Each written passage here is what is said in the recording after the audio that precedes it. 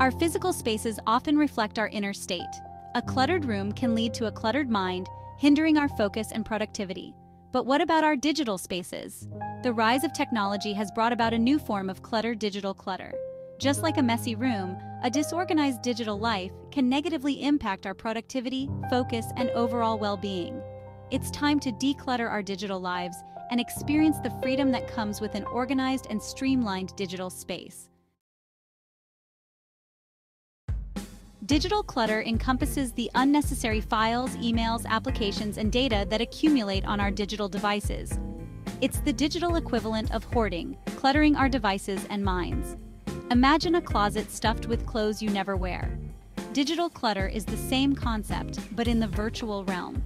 Think of all the files you've downloaded and forgotten, the apps you rarely use, and the countless emails cluttering your inbox. These are all forms of digital clutter.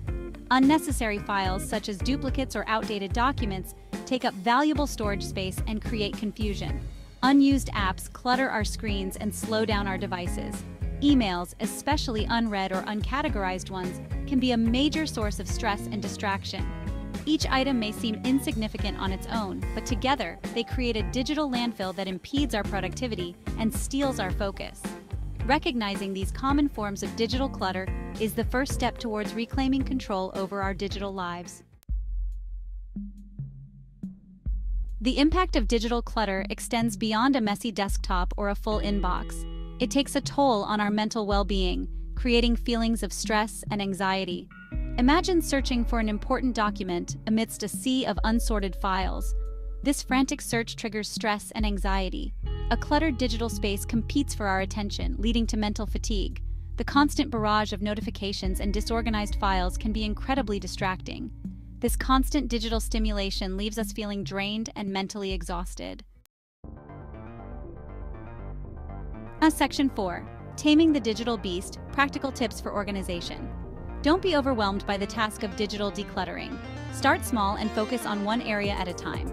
Begin by tackling your desktop, the visual representation of your digital space. Delete unnecessary files and shortcuts, creating a clean and organized workspace. Next, move to your Downloads folder, a common dumping ground for digital clutter. Sort through downloads, deleting anything you no longer need, and organizing the rest into appropriate folders. Tackle your inbox one step at a time. Unsubscribe from newsletters you no longer read, and create folders to categorize important emails. Organize your files into a clear and logical system. Use descriptive folder names and consider creating subfolders within broader categories. For example, within a Documents folder, you might have subfolders for work, personal, and financial. This systematic approach makes it easy to find what you need, eliminating the stress of searching through a jumbled mess. Section 5. Maintaining the digital zen. Make it a habit. Digital decluttering is not a one-time task. It's an ongoing process.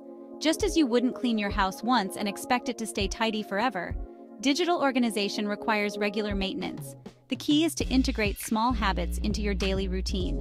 Schedule a specific time each week, even if it's just 15 minutes, dedicated to digital decluttering. During this time, delete unnecessary files, unsubscribe from unwanted emails, and organize your digital spaces.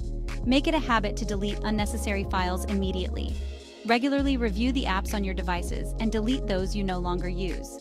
These small actions, done consistently, prevent digital clutter from accumulating and keep your digital spaces running smoothly. Remember, a clutter-free digital life is an ongoing journey, not a destination. Embrace the process and enjoy the benefits of a more organized and productive digital you.